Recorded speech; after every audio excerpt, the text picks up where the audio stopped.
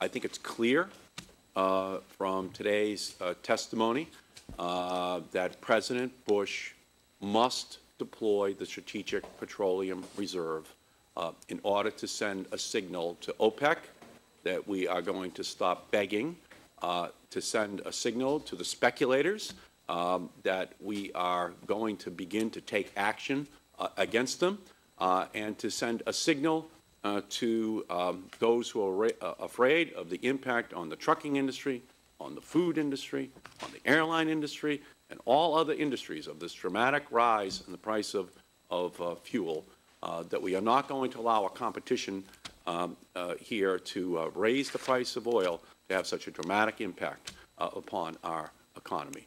Poor people have to choose between fuel and food. This is not something that America should allow to happen. This is not something that President Bush should sit on the sidelines and pretend he is powerless to do something about. If President Bush can call up the reserves over and over again to go to Iraq, he can deploy the Strategic Petroleum Reserve as a weapon against OPEC and big oil to protect the American consumer and American industry here at home. I think that's clear from the testimony that we heard here today. We thank all of our witnesses for this testimony, and we hope that President Bush hears the plea of the American people. This hearing is adjourned.